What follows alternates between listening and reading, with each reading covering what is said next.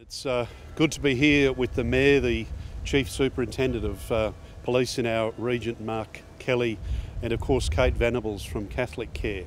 And I want to reiterate at the start a comment that Kate made, and that is the great work that our community is doing together to look after one another.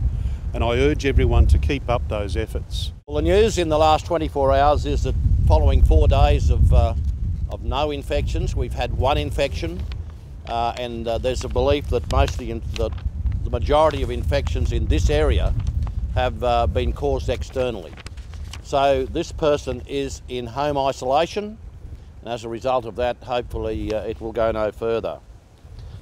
Once again, I'm very thankful to all levels of government, and can I particularly welcome Dr. John McVeigh, the Federal Member for Groom, here today, and thank him, and would he please convey to the Prime Minister our thanks for the work that's being done, not only by the Prime Minister but by our Premier and by very many leaders right across this area. There are a couple of things that I've been asked to communicate.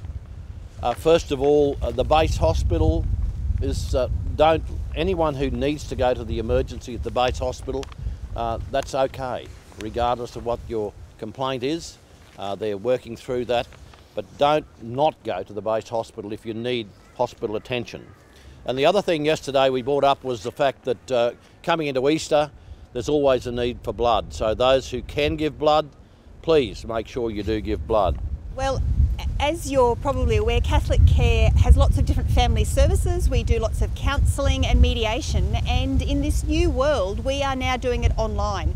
That has obviously been tricky and somewhat challenging, but we've had some fantastic client flexibility, which has been amazing, as well as staff work. It has enabled us to create whole new models of service. So now we have some express mediation.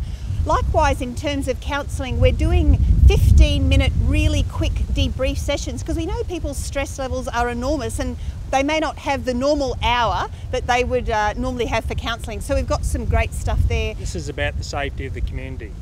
Now, whilst we have seen the numbers of cases fall locally and in Queensland, we must remember that people have lost their lives.